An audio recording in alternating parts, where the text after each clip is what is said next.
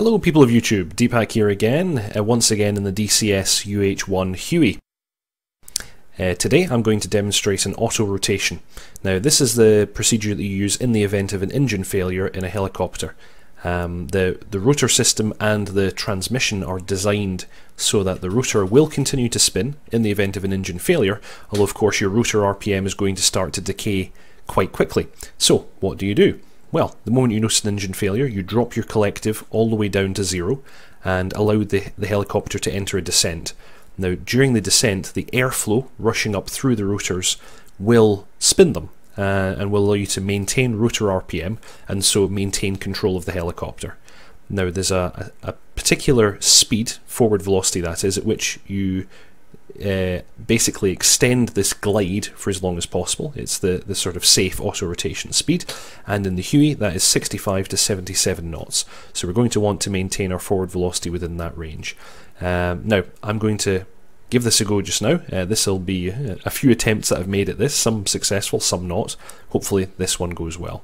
By the way, I'm going to simulate an engine failure by simply turning off the fuel pump. Okay, let's go.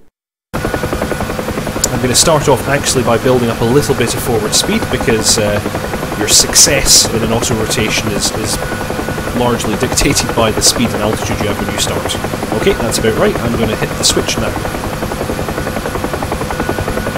Okay, fuel pump is off. Engine just failed. I'm dropping the collective. And I want to control my forward velocity just using the cyclic pitch, which I'm doing now. You have to be careful that you don't end up over-speeding the rotor, so you want to keep an eye on that at the same time. Here we are, we're coming down quite nicely. Now before touchdown I'm going to want to flare and at the same time increase collective up from the zero position it's currently in. This will allow me to arrest my descent and hopefully land quite gently. Let's see how this goes.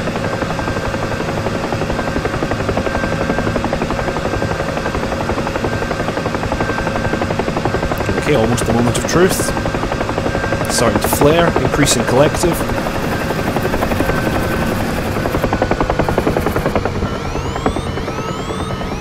That was not bad. That was not bad at all. Let's cut that audio. And inspect the aircraft from the outside, and I do not see any damage. I think I brought that down not too badly. So, there you go. Successful auto-rotation onto the runway. See you later.